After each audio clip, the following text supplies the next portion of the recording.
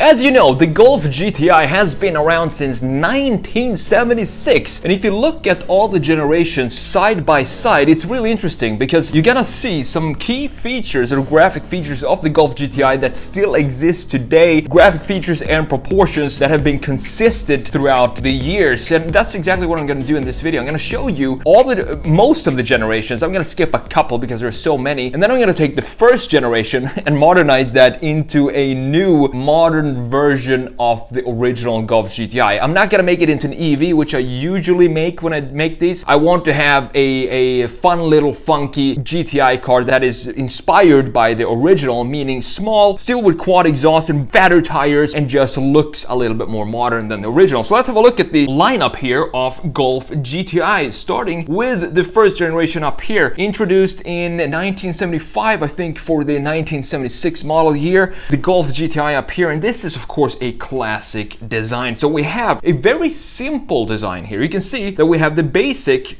bottom part of this right here. If you want to learn how to sketch cars, I would suggest starting to sketch with cars from the 70s because they have such simple geometric forms that you can start by sketching something in perspective, almost a box in perspective, and from there you can start to mold the car. I teach more about this in my course Analog Designer Pro Pack if you want to go and check that out down in the description. But these 70s cars, very easy to sketch, specifically inside view, because we basically have two boxes here and that's it. And this style continues throughout the decade. So the proportions that I'm talking about here when it comes to the Golf is we have this box right here. We have two boxes, one box being this where you have the greenhouse and everything that the occupants sit within, and then you have the hood, which kind of stretches pretty straightforward out here and just creates another box like that. So those are the two simple boxes that we have throughout the generations. Another graphic features that is very important for any Golf to keep, and they still keep that graphic features today, is the C-pillar. So this C-pillar treatment is specific for the Golf. You can see it here in the first generation going like this, and you can see it throughout the generations right here on the second generation as well. Very fat C-pillar in comparison to, for example, just look at how thin the B-pillar is here compared to the C-pillar, and the A-pillar is even thinner than the B-pillar. As you can see, jumping from these two generations right here, you do get a little bit more structure in this. You do get a little bit more of the fenders melting into the car design itself. It doesn't look like it's just a piece that's been stuck onto the design right here. It looks a little bit more integrated and more smooth. But what I love about the Golf is that it looks rugged. It still has these fender flares right here, which is made from rubber, from plastic or rubber, and it makes it look like it could potentially, if you just have some cool tires on there, you could potentially make this into almost an off-road vehicle because it is so rugged and so protected all around the car right here. And that continues into the third generation right here. So what I want to focus on here, still keep focus on the graphic feature that is the C-pillar, and just look how that evolves over time here. We still have it be very thick here on the third generation as well. We still have some plastic added pieces to the car, the trim pieces, which makes the cars look dated in today's standard. But if you look at the bumpers front and back, you can see how more and more integrated they become into the car, into the body of the car, and they start to go from a separate piece that were just slammed onto the body into an actual piece, sculptured design that is part of the overall car design itself. We still have a thick C-pillar here, kind of thin B-pillar, but now the A-pillar with all safety features and regulations being updated needs to be thicker in case of a rollover. And then we go into the next generation right here, and this is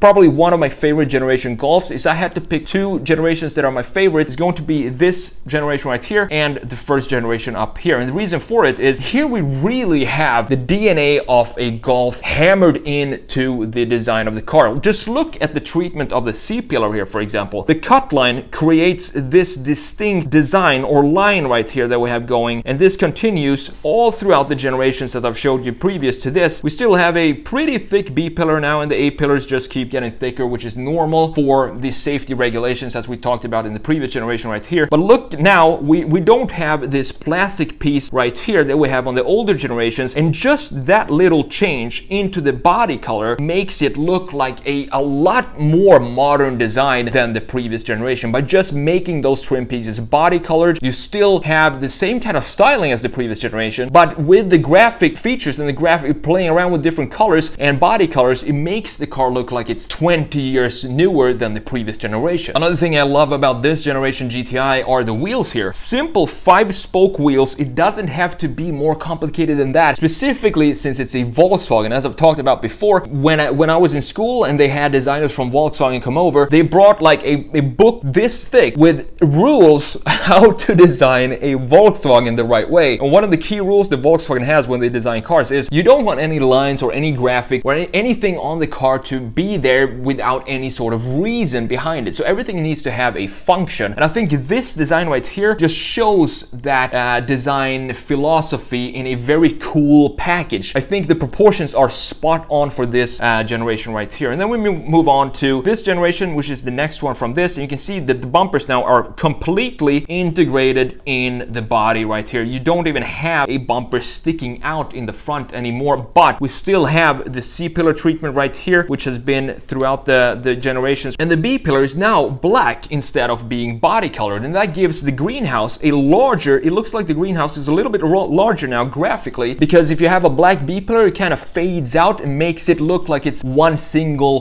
glass surface and not being separated by the B-pillar right there. But you still have this cool rugged features down here in the bottom, which I've loved about the Golf GTi, that it looks still like a rugged car based on those graphic features in the bottom of the car. This is of course the latest generation. This is the 4-door now, Golf R. It's a cool looking car. What I've made videos on this before, which I'm gonna link down in the description. I've redesigned this, and I think I made a video just talking about what I think about this design. I'm not gonna go into much detail about that here, but it's a cool looking design. We still have a very traditional, very sharp design key feature right here. As I've said, this is one of the most important features of any Golf. If you lose that, you lose what makes a Golf a Golf. You still have here, of course, this is the biggest difference here is that we have 4 doors instead of 3 doors, but it's still a good looking car. We still have the black B-pillar right here to hide the shape of that and the separation between the 2 doors. It looks cool, and I also like these wheels. What I don't like is the front end. I'm not a huge fan of that. I think it's too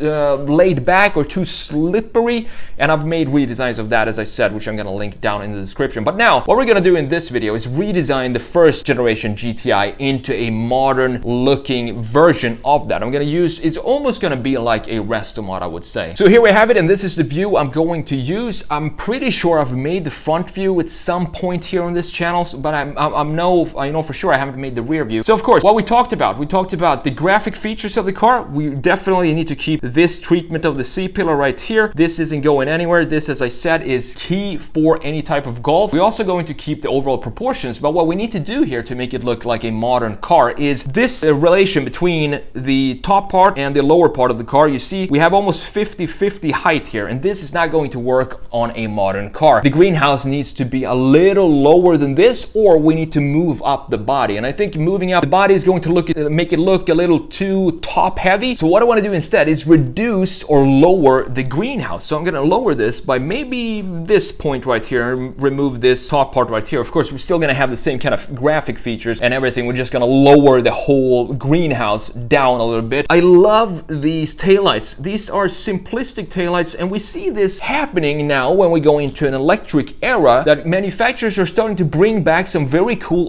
old models. For example, I think we have the Renault 5 is coming back as an EV. We have the Opel Manta, which is coming back as an EV concept as well. And then the Hyundai Pony, which is really cool as an EV. And it's really interesting to see that designers are starting to have a lot more fun now with the EV platform, bringing back legendary designs such as those and just having some fun and implementing them into a modern design with the EV platforms. But as I said, this is not going to be an EV. I'm gonna have probably the Golf R exhaust down here with the diffuser, but these are going to be all LED. I want to have a big LED right here, 2 rectangles like that, to keep the simplicity of this design. I'm a fan of these wheels here. I like the P for Pirelli here, probably. It's a very cool approach to just graphics inside of a wheel, but those are gonna need to change, obviously. And I want to have beefier tires here for the GTi. And also this is going to be removed, but I think I'm gonna keep these fenders here, because as I said, the black fenders makes the Golf GTi almost like an off-road car, and that's kind of what I want to keep in this design here as well. And this trim piece right here is obviously gonna go. But what I love about this first generation Golf here is you have 2 panels in the side. It's a very simple design. You have the first panel right here facing a little bit upwards like this. So this panel is going to be a little little brighter than the lower panel, which is this panel right here, which is facing almost straight to the side. So this is going to reflect the horizon, and this panel right here, these surfaces right here, is going to reflect a little bit more of the sky because it's tilted just so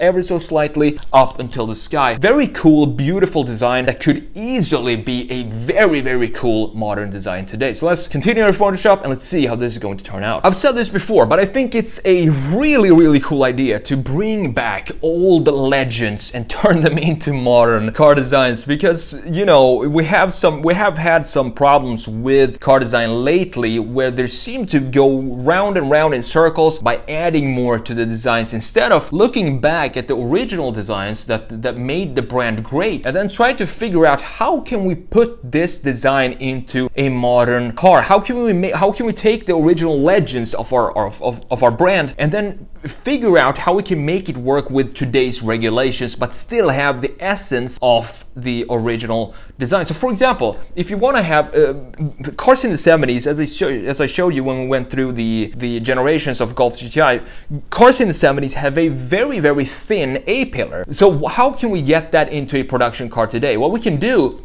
is just play around with graphics. What we can have is on the outside, which is the body colored, we can have a thin strip being colored, being body color, but behind that we have the entire fat structure of the A-pillar. So it isn't showing, it's behind the painted strip of the A-pillar. So you have visually, it's going to look like it's a very, very thin A-pillar, but behind that painted body color, you have the actual structure of the modern thick A-pillar itself. But that's one way you can play with graphics in today's designs to bring back some old cool designs such as a Golf GTi from the 1970s and just have some fun with that and bring it back into a modern car. So what I'm doing right here, as I said, just wanted to keep the original styling, wanted to keep the original two panels as we talked about. The top panel, the top half of the car is going to face upward, going to be a little bit lighter than the lower panel facing to the side, which is of course going to reflect the horizon line. In the rear, that's where the major change is going to happen, and of course the wheels as well. Wanted to have a lower diffuser, quad exhaust. It just looks good on any car or any type of vehicle. And for the taillights, I just wanted to have some very, very simple graphics of the taillights, just like the original, and boom, here we have a brand new modern looking Golf GTi. Thanks for watching, and I will see you in the next video.